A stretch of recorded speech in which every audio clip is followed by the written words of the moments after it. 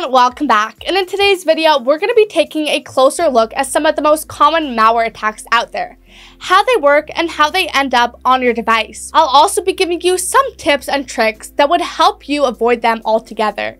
So stay tuned. Alright, so first things first, what is malware? Well, malware is basically the two words, malicious and software combined. And it's software that is meant to disrupt, damage, or gain unauthorized access to a computer system. This piece of malware can take a lot of different forms when infecting your computer.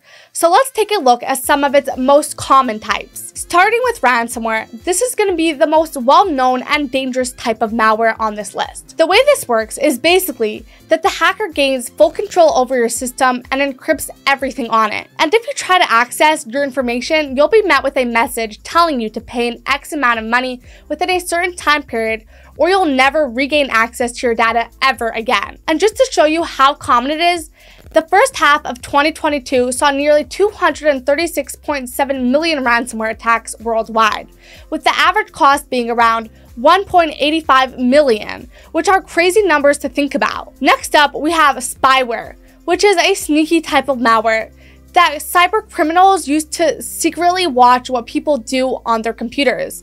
This often leads them to stealing important information like passwords, email, credit card numbers, SSNs, and much more, which can result in big data breaches. The most common kind of spyware, called a keylogger, secretly records what you type on your keyboard and takes screenshots of your PC whenever you're dealing with sensitive information. This type of malware is often used by hackers in the early stages of an attack, where they try to find as many weak points and vulnerabilities in your system as possible in order to increase the level of access they have. Moving on to the third type of malware on this list, it's going to be rootkits.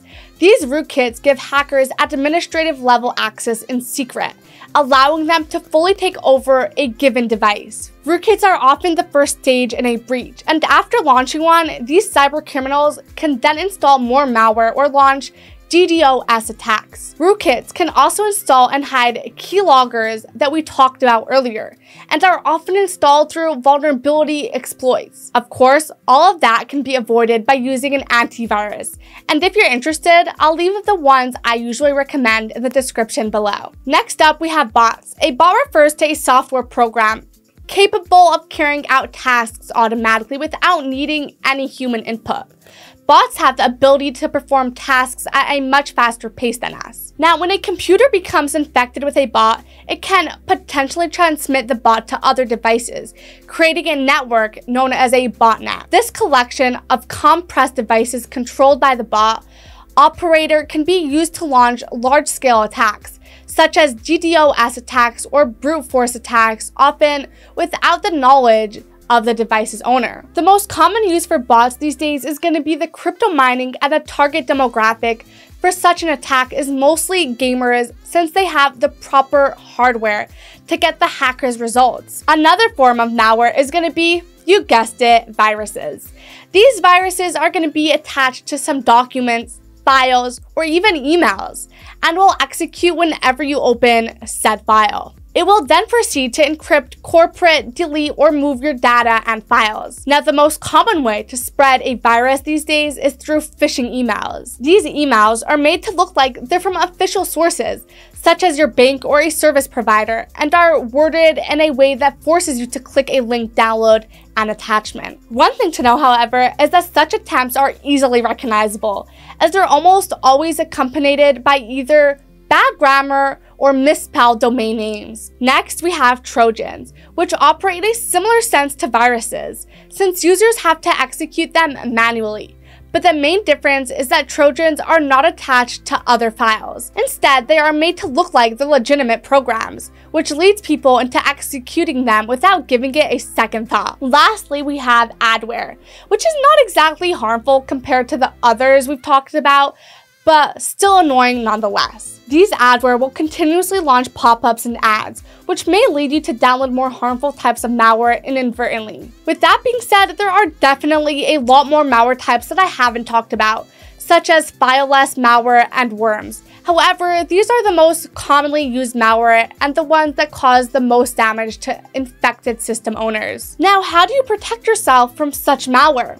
Well, first of all, the most efficient way to deal with malware and other types of cyber attacks to use is a reputable antivirus program. Top antiviruses like Norton, TotalAV, and McAfee not only have perfect malware detection rates, but they also have a bunch of features that would warn you of suspicious links, emails, and messages. Other than that, they also scan your dark web for your personal information and alert you whenever they find anything related to you while offering guidance on how to deal with such a situation. And if you're not sure which antiviruses to go for, I'll be leaving some in-depth reviews of antiviruses I normally recommend to friends and family in the description down below, along with some discounts, so make sure to check that out. Another way to protect yourself from such cyber attacks is by going through security awareness training. I typically recommend this approach to businesses because many breaches happen when individuals unwittingly execute viruses and trojans, often without a clear understanding of the risks involved. But even if you go through a security training course by yourself,